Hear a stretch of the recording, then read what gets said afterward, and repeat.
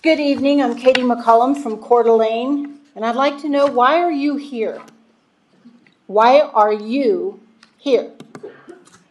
During the July 27, 2020 Commissioners meeting, Bill Brooks said that he thought the head of the Panhandle Health Department, just one position, should be an elected position.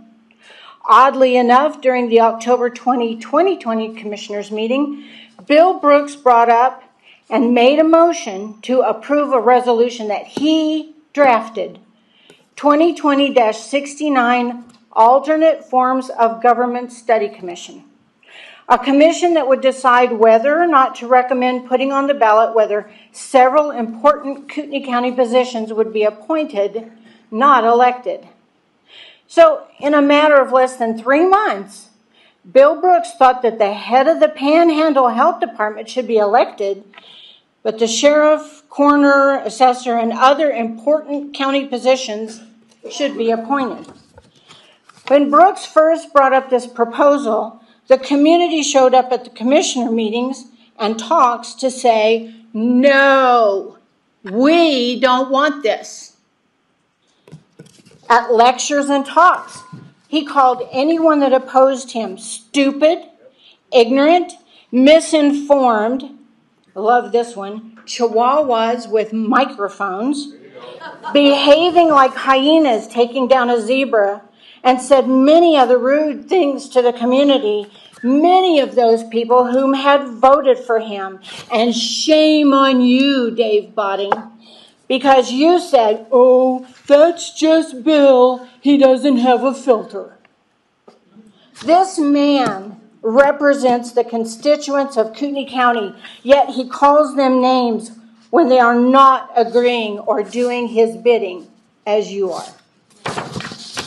There is no need for the residents of Kootenai County to incur more taxes to pay for 5 or 7 commissioners and a city manager when 3 are just fine if the 3 work together.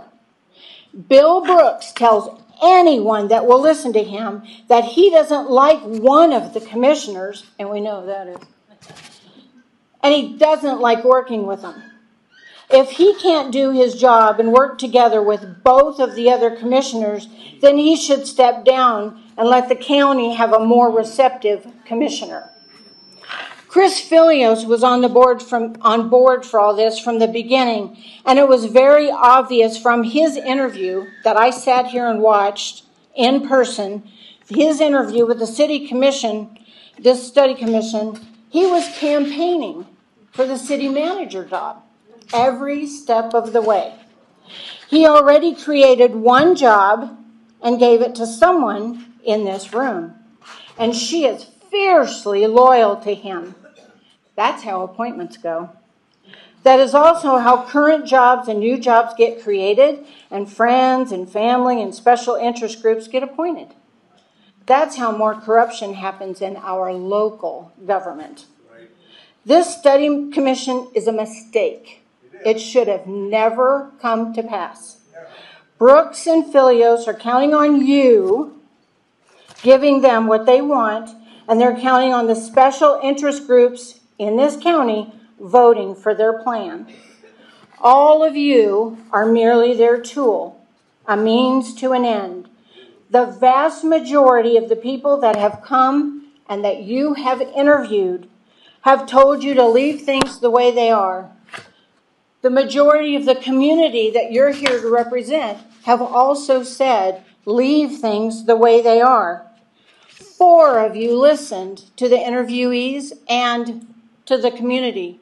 5 of you, I believe, were appointed so that you could have this planned work, because your minds were made up before you even got started.